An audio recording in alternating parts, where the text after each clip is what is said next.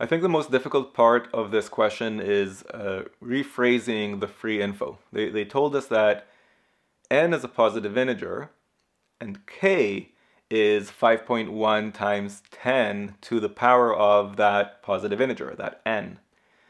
What does that tell me? Well, n is at least 1, that's the smallest positive integer, and if n were 1, then k would be 51. If n is 2, k would be 510. If n is 3, k would be 5100, and so on. So we know that k is also a positive integer, and we also know that it would start from left to right. It would start with the digits 5, 1, followed by some unknown number of zeros. And so really what this question is asking is, how many zeros do we have on the tail end of k, which we know for sure starts with the digits 5, 1. So is it just 51? Is it 510? Is it 5100? Etc. We don't know, but that's what we're trying to find out. Now statement 2 gives us the value of k squared.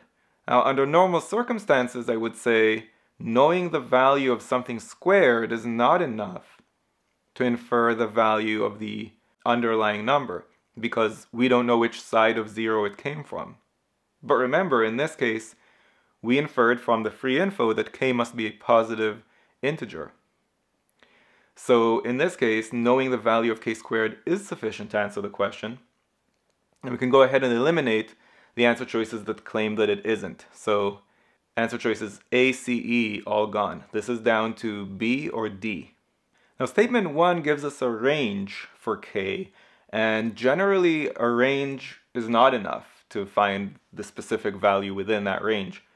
However, remember, in this case we know k isn't just any old positive integer. It's an integer that starts with the digits 5, 1 followed by some unknown number of zeros. From the range provided in statement 1, can we tell exactly how many zeros follow the digits 5 and 1? We can. There's only one number in that range that starts with 5, 1. So it turns out that statement 1 is also sufficient on its own, and the correct answer is D.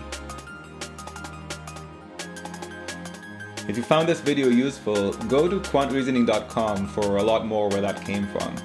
You should also click that like button and let me know in the comments below what you'd like me to make future videos about. And of course, if you haven't yet subscribed, go ahead and do that and click that bell below so you get notified about future videos. See you next time.